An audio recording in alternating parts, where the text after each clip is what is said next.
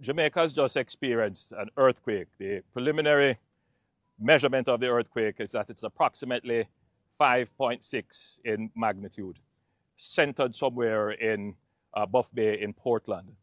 The damage assessment so far is that damage has been minor, but nevertheless, we are taking all precautions.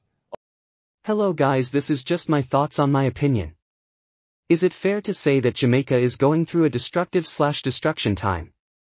My heart goes out to the people that was affected by this, the people that was hurt by this. I'm happy that it's not worser than this. Honestly, I think it's time for us, as a people, as a culture, to try to change our country for better, not for worse. It's fair to say Jamaica is not what Jamaica used to be. We are topping the murder chart every year. We are spilling so much innocent blood. The politicians are scraping every single dollar they can from poor people. So again, my heart and my prayers goes out to everybody that was affected by this, and hopefully the government stands up and help everybody recuperate, and our neighbors give a helping hand to our neighbors.